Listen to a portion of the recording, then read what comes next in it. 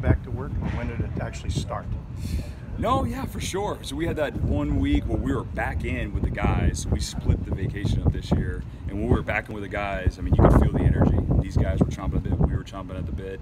Of course, it was nice to get a little more family time. But, I mean, by the time July hits, let's go. We're ready to roll. Did it show today in day one with the guys that they were prepared and there weren't missteps or wrong angles or that sort of thing? No question. Really, both sides of the ball. I was actually really happy.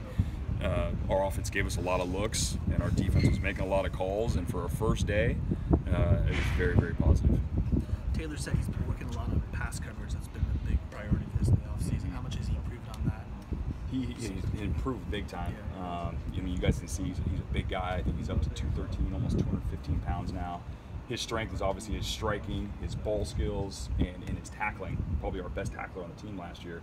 And so I would say it's a weakness, but of course his pass coverage skills, he just wants to become better at that, whether it's a slot, a tight end, or even a receiver that's flexed out. He says he thinks he's guessing he might play a little nickel this year. Is that something you envision for him? That's good. He's really gonna play.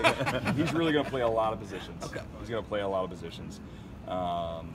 You know, if you guys remember, even going back to last year when he really started breaking into the lineup, he played 3 different positions, and so he's going to do the same thing this year. We're going to have him all over the field. It's all based on game plan, and you know, very similar to what we did with Budda Baker last year. You know, you can see him to the left side or the right side. If there's a running back or a receiver wanting to cover, he's going to be on that side of the field. It's going to be fun to use him. This program has lost big-time players on defense before and recovered fine. But I think a lot of people are looking at Kevin, Sidney, Budda, all leaving and going, how can there possibly not be a drop-off from the secondary? How do you respond to that? You know, I'm excited with this group. I think this is going to be one of the most competitive camps we've ever had. I told that to those guys about five hours ago in our first meeting. I am very, very excited about this group, and I think they're all going to push each other. They're going to hold each other to a high standard. Now, some of these guys never played college football. We're going to have to all see what it looks like when we fly over to New Jersey. But I'm very, very excited.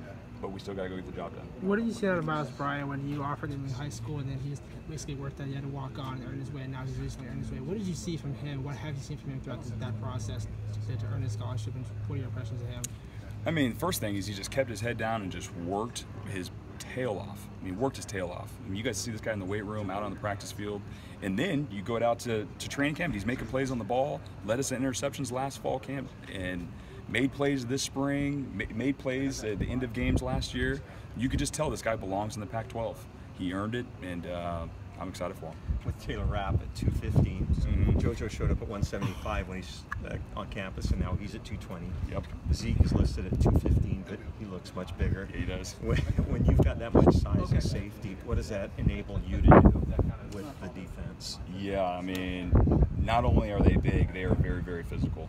That is 3 of the more physical guys you'll see in the country, and you know, I think we're going to be very, very, very tough through the middle. That's what it is. I mean, when running backs come through, receivers are running crossing routes.